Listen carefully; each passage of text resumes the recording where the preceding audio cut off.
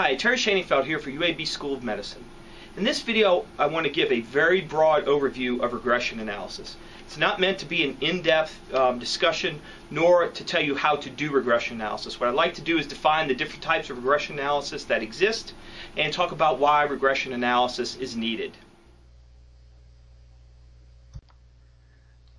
So confounding is distortion of the effect of exposure on the disease by that of a third factor.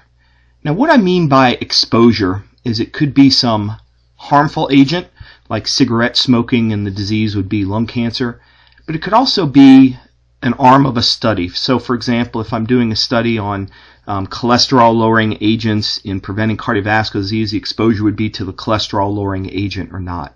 The exposure could also be to a new diagnostic test in a diagnostic test study. So this is a very generic term. Now the confounder has to be associated with both the exposure and the disease, but not just be a causal link between exposure and disease. Confounding may cause over or underestimation of the true effect, and sometimes it can make effects that don't really exist appear or totally negate effects that really exist. And finally, this confounding factor must be unequally distributed between the study groups. So what that means, let's say I have a study of cholesterol-lowering agents in cardiovascular disease. There'll be a group of people on the cholesterol-lowering agent, a group of people not on it. This confounder would have to be higher or lower its presence in each of one of those groups. So it has to be unequally distributed. It wouldn't be the same between two groups. If it was, it wouldn't be a confounding factor. So let's look at this graphically. Let's say I'm trying to do a study to understand the effect of hormone replacement therapy on cardiovascular disease. There'll be a group of women who are on hormone replacement therapy and a group of women who aren't. And I'm going to follow them and see how many of them develop cardiovascular disease. Well, smoking could potentially be a confounder. We certainly know smoking is related to cardiovascular disease, and it's also likely related to being on hormone replacement therapy. So you could argue either way whether women who smoke might be on hormone replacement therapy or they might not be. But likely if you look at the two groups of women, one on the therapy, one not on it, smoking is going to be unequally distributed between the two. So smoking would be a potential confounder here. It's related to both the outcome and it's related to the exposure, but it's not in any way in this causal pathway from hormone replacement therapy to cardiovascular disease. So this is the Nurses' Health Study published in the New England Journal in 1996, and this is table 1 from it showing the demographics of the women included in the study. Now I blocked out some of it to make it easier to understand, but there's a group of women who never used hormones and a group of women who are currently using hormones. And these are a variety of factors that were measured, and I'm just going to highlight some. So if you look here at hypertension, there were less women with hypertension who were on hormones than who had never used hormones. Smoking was less common in women on hormones than women who weren't on hormones. Multivitamin use more common in women on hormones than women who didn't use hormones. Aspirin use more common in women on hormones than not on hormones. And one of the things you can see here if you look at that is these two groups of women are different. The women on hormones on average are healthier than the women who didn't use hormones. And so you've got to take control of that and to control for it, because we're trying to isolate the effect of hormones on cardiovascular disease. And if you have all these other differences, it may be these other differences that explain cardiovascular disease outcomes and not the hormones. So somehow we have to control for these things in our analysis. So confounding can be controlled for in two different components of a study. It can be controlled for in the design phase or in the analysis phase. In the design phase, we could do these 4 things: randomization, restriction, matching, or stratification to help control for confounders. I put randomization here in italics because it's the most powerful way to control for confounders. It's why we prefer randomized controlled trials for therapy over observational studies. Randomization is so powerful at controlling confounders, even ones we don't measure. That's the true benefit of randomization, is things we didn't even know about were potential confounders will be equally distributed between the two groups. Restriction means that I don't allow a certain factor into my study. So for example, I can make my study totally about totally including only non-smokers. Therefore, tobacco use has been restricted, it's not going to be a confounder. Matching, if I have a 60-year-old smoker in one arm of a study, I put a 60-year-old smoker in the other arm of a study, and therefore smoking is controlled for. In stratification, I break my study into various strata, say 60 to 70-year-olds, 70 to 80-year-olds, 80 to 90-year-olds, and within each of those strata, the ages will be controlled for. Finally, in the analysis phase, I could do stratified analysis, much like doing separate analysis in each of those age groups. And then what's most commonly used is multivariable analysis, which is what we're going to talk about for the remainder of this lecture. Now, commonly you'll see multiple things done. So if you look at randomized controlled trials, often you'll see a stratified randomization done and multivariable analysis done in that study. So you can use combinations of these things. So let's talk about multivariable regression analysis. And these are just a variety of statistical techniques to control for multiple confounders at the same time. It comes in a variety of flavors, and it depends on the outcome. So if your outcome is continuous, like blood pressure, you would use linear regression analysis.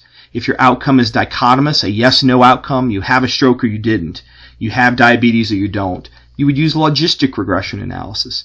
And if you have a time to event, like time to remission, time to death, and using survival analysis, you will see Cox proportional hazards analysis done.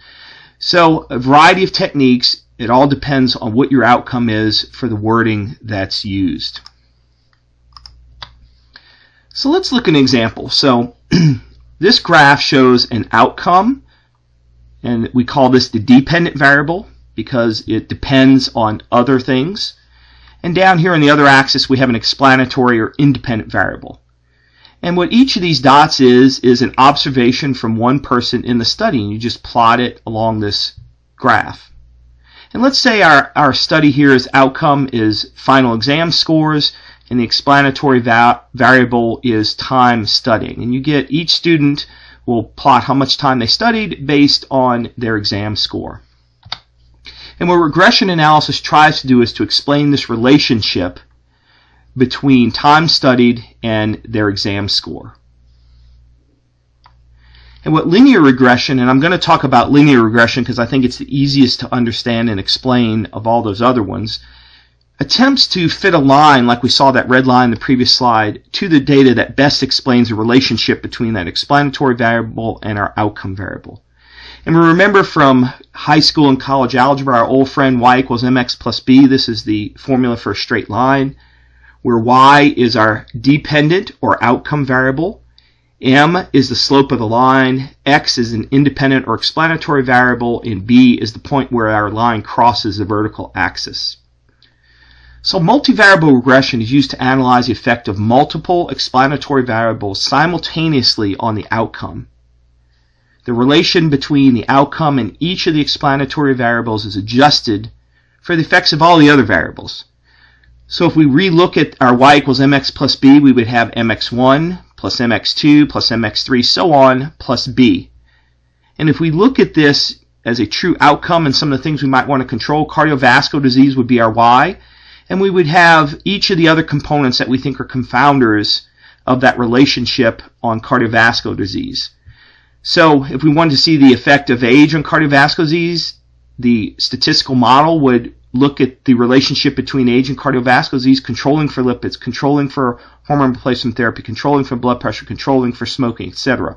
It would analyze the effect of lipids on cardiovascular disease, controlling for age, hormone replacement therapy, etc. So that's what multivariable regression does. It tells you the effect of your intervention or exposures on your outcome, controlling for all these other things that need to be controlled for, because each of them could potentially impact the outcome. So I want to finish up on when you read a study and look and see a model, you need to really think about what's been included in that model. And what I'll say is use your clinical judgment. Everything in that model should make sense to you, should be clinically important. If things are missing that you know impact the outcome, you need to be worried, and the authors need to explain to you somewhere in the paper why they didn't include some variable that you think is clinically important. Now, where will you find this information? It tends to be under the figure or a table that they use the multivariable model in. It often is a footnote, or you might have to read the statistics section and look. Because if you develop a bad model, you're going to get a very bad answer. So you want to make sure the authors developed a important model that makes sense. And this requires your clinical judgment. Other things that will be included in the model, if there are other studies that show certain variables are associated with the outcome, they tend to be included and should be included in the model. And then usually the authors develop very simple univariate models, meaning one variable put in to see its effect on the outcome, and those things that are statistically significant should and usually are included in the model. Finally, you can put too many things into a model or too few things into a model. There's one rule of 10 you should think about, that you should have 10 outcome events for every independent variable included in the model. And the reason is you want to make sure there's enough power in the study to look at the effect of all those predictor variables on the outcome. So you don't want a role of chance or having a low power impact the outcome. So you want to make sure that if there are 10 variables in the model, that there are at least 100 outcome events. So remember this rule of 10. I hope this video has helped you understand more about regression analysis. Remember, if you have any questions, you can contact me through the course website or through the Contact Me section of my blog. Have a great day.